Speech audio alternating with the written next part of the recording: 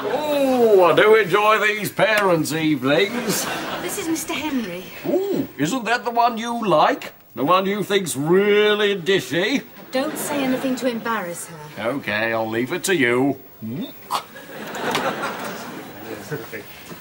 Is this the right place to talk about history? Yes, yes, come in. I'm Mr. Henry. Have a seat.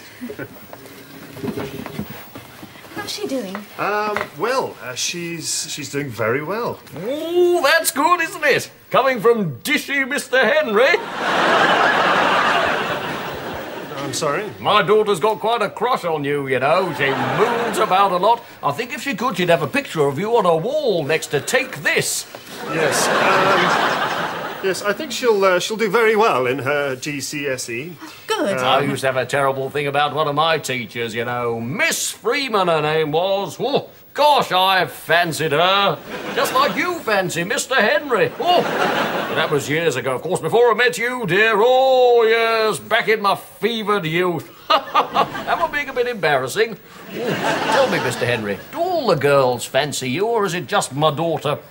I really couldn't say. Yes, strange creatures, aren't they? Do you know, I'd swear that some of her friends rather fancy me. Yes. You know, last month we had a bit of a party for her. We had a bit of a disco. I joined in some of the dancing, you know. Oh, yes, they think I'm sex on a stick. No one minds. No one's looking at us.